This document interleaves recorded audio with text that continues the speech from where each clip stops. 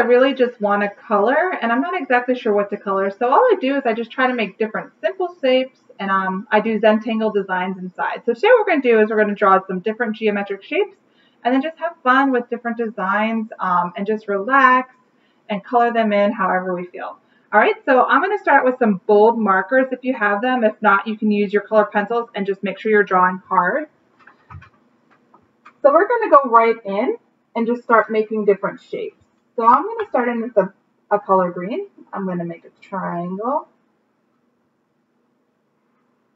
I'm going to make another triangle over here. Maybe I'll use the cool tone colors. Maybe I have a gray color. Circle. We want to make sure we overlap these shapes too. Another circle over here.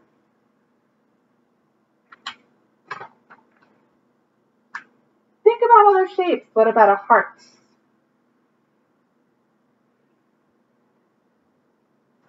Maybe another heart down here. Maybe it's going off the page. So overlap and then off the edge of the page. Here, overlap, off the edge of the other side of the page. Maybe I'll try some purple so it does look like I'm doing the cool tones. And maybe I'm just going to do this like splat mark. Maybe I'll do a smaller splat mark. Okay, after that, maybe I have a highlighter for a lighter color blue. And do maybe one more just color. I'm doing this one off the side of my page. And I'm going to do a little rectangle that comes through here. All right, now after that, I'm going to take a look at my Zentangle design sheets. So here's an example of some Zentangle designs, and you can refer back to this if you'd like.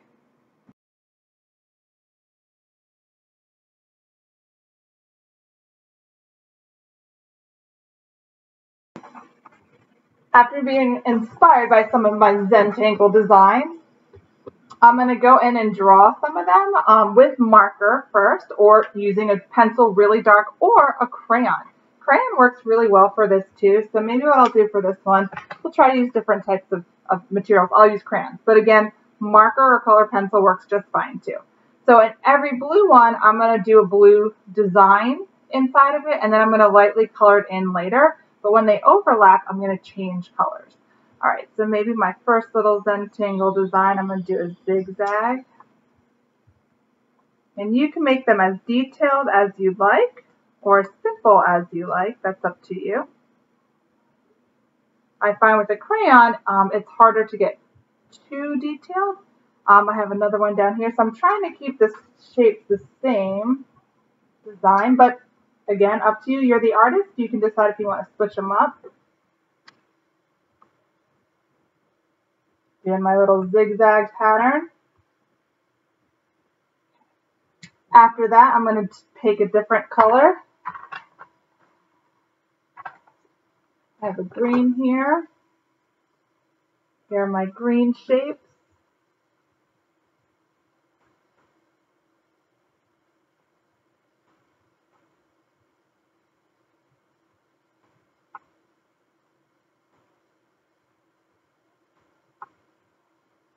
Another green shape.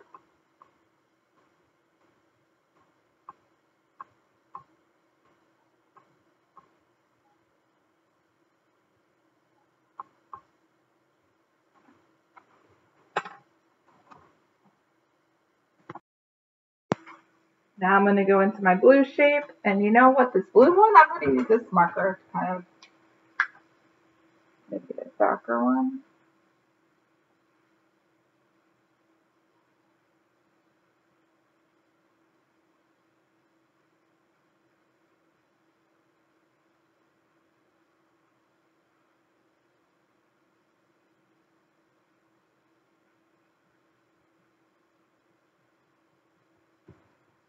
Same over here. And again, do whatever designs you would like.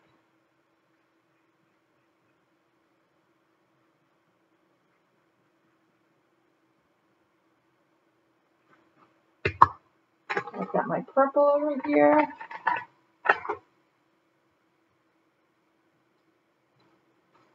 Do a blue And this one with colored pencil. I'm going to push really hard for this one.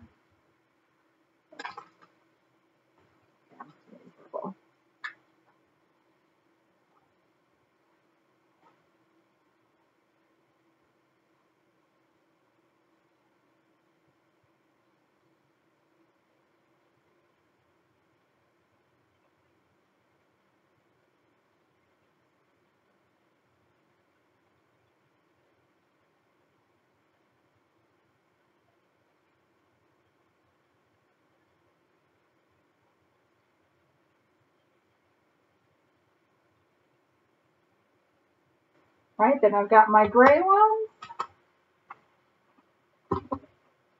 Bright blue in this one. And notice some of it is already overlapped with it. So I'm going to just pick up my pen and not go in that shape since it already has something in there. Alright, and then I'm going to finish this one. And then we're going to color them in.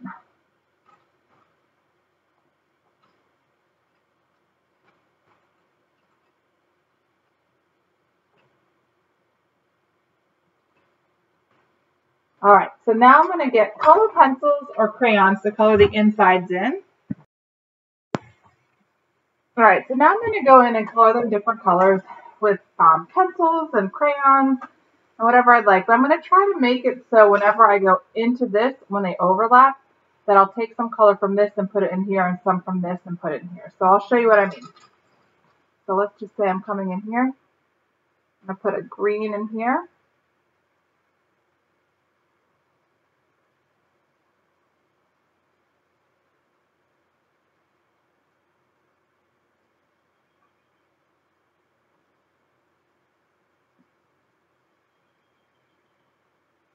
And then let's say over here though, I'm using orange, but I'm not using orange in here. I'll go ahead and color in this part with orange.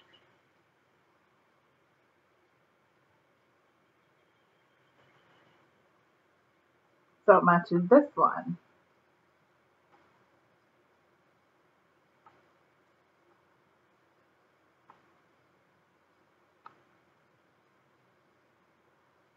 Maybe this guy I'll go with marker if I want to make it brighter. Go in with colored pencil.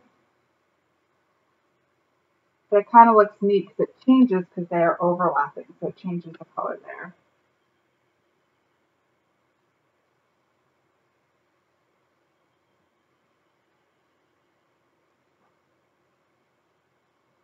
So what I like to do is I'm going to go ahead and color in all these different shapes, however you'd like. And then I don't normally like to have a white background, so I'm either with a colored pencil or with a marker. I think I'm going to use yellow as my color because I want something lighter because these are all my cool tones kind of, and I'm going to make them pop out. So I'm going to make a yellow background and color all these in. All right, so I'm going to hit pause and go ahead and start coloring in all your shapes. All right, so I'm coloring the background with some yellow, but one thing I try to recommend is when you're using this, you kind of tilt your hand sideways, put the marker on its side. You can use marker, color pencil, or crayon, but when you go straight up and down, your lines are like that. It's hard to see, but it's a very thin line. If you go on its side, it tends to shade it in much better. And I'm just doing short back, forth, little strokes, okay? And it will fill in nice and evenly. All right, well, I hope you liked today's lesson. If you did, please like and subscribe, and I'll see you again soon. Thanks, bye.